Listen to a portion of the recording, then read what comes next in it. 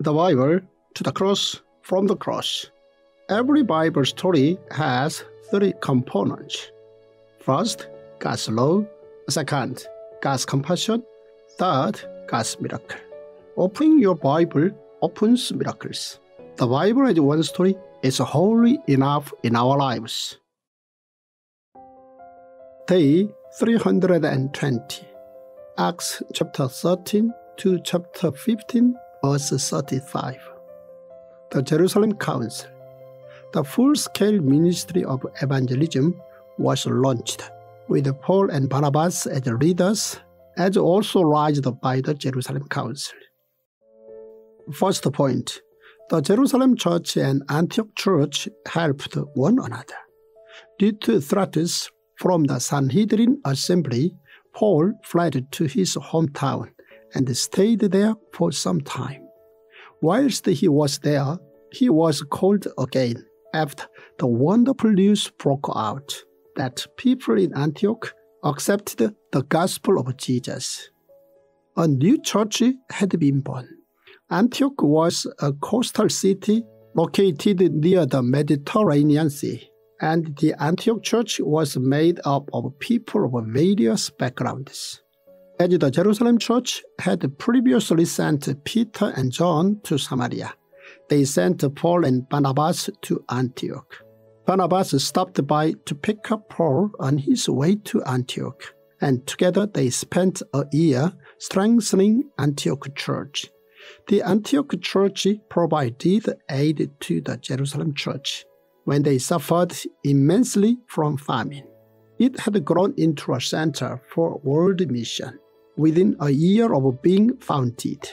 As such, Paul and Barnabas spent 2 years on their first missionary journey, and they helped the churches in Asia Minor grow in the name of Jesus Christ.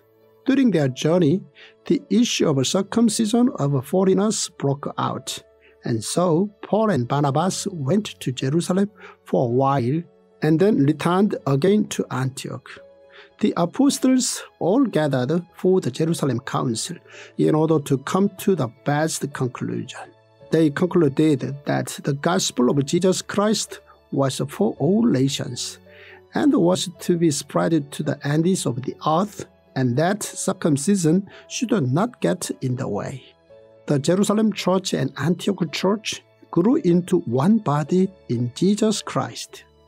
Second point, among the numerous missionary teams, Luke recorded Paul's case as a sample in the book of Acts. There are many missionary groups during this time, but Luke recorded Acts around his team, which was Paul's team. It is important to remember that many teams went on missionary journeys. First was Peter's journey to Samaria. He crossed the river as well as other regions and foreign lands.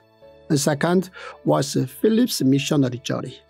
Philip also went to Samaria, then to Gaza, then to Azotus and the other cities and Caesarea. Third was Barnabas' missionary journey. He was sent by the Jerusalem church to Antioch, and then went on his missionary journey with Paul and afterwards with Mark. Fourth was Paul's missionary journey. Paul went on 3 separate missionary journeys and also went to Jerusalem, and then planned to go to the ends of the earth through Rome. Fifth was St. John's missionary journey. We can predict that many others went on missionary journeys. We need to remember that Luke recorded Paul's case as a sample to Theophilus. Third point, Paul and Barnabas were sent out by the Antioch church on their first missionary journey, which lasted approximately 2 years. Paul and Barnabas spent 2 years during their first missionary journey, and this was between AD 46 and AD 48. The region was mostly Asia Minor. Mark, Barnabas' nephew, also joined the team, and together they took a boat to Seleucia, and then to Cyprus, which was the hometown of Barnabas. Paul and Barnabas arrived in Cyprus and then went to a place called Salamis, where they found a synagogue to preach the gospel. At first, they used the synagogues to teach the Jews, but the foreigners started to come, and so the gospel reached many more people. However, towards the west of Cyprus, in a place called Paphos, they also came across a Jewish sorcerer and false prophet named Bar-Jesus. Later, Paul's team went towards Perga, but it was here that Mark left them to return to Jerusalem. And so Paul and Barnabas headed towards Pisidian Antioch. Paul went to the synagogue and was given a chance to preach the gospel there. Paul therefore started with the incident of Exodus and then came to the story of Jesus, and many people listened with interest. However, the Jews who were there were jealous of Paul and Barnabas and so forced them to leave. Paul and Barnabas experienced what Jesus had told his disciples, that the people would not listen. They had to leave Pisidian Antioch, and next they headed towards Iconium. Afterwards, they headed towards Lystra, and here Paul healed a man who could not walk from birth. Because of this, the people there perceived Barnabas as Jews and Paul as Hermes, and started to make offerings to them. Barnabas and Paul tore their robes and testified that the miracle was performed in the name of God. The Jews who had interrupted Paul and Barnabas in Pisidian Antioch and Iconium followed them to Lystra and stoned Paul. They thought that Paul had died and so left him there. After almost being stoned to death in Lystra, Paul regained his strength and headed towards Derbe. It is likely that whilst being stoned, Paul thought of Stephen's matter. Paul and Barnabas then returned to all the places they visited and asked the people to pray for them. Next, they went to Pamphylia and spread the gospel there and then headed towards Attalia. They then sent a report to Antioch Church to stress that God had opened the doors regarding the issues of boldness. After doing so, Paul and Barnabas went to Jerusalem in order to solve the issue of circumcision of the foreigners, and they wanted to meet the elders.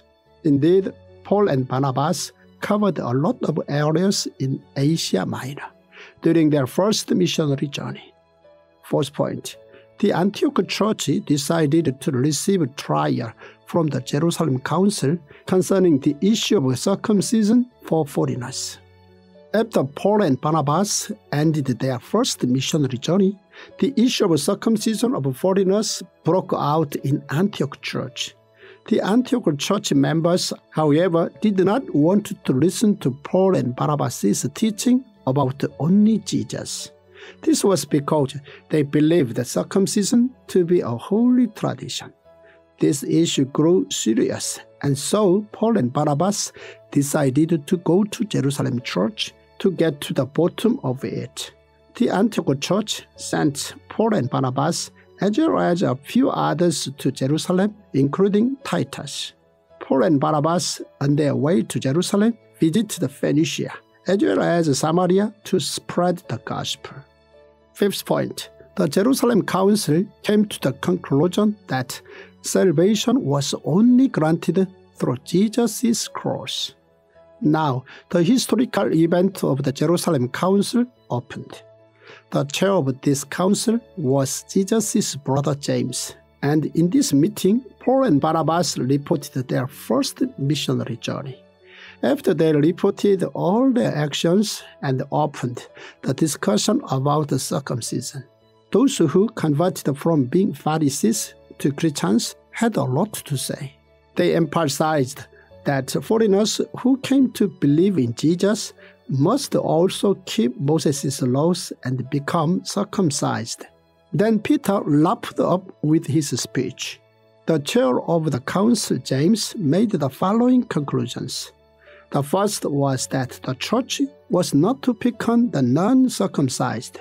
The second was for church members to abstain from idol-sacrificed food, from the meat of strangled animals, and from sexual immorality.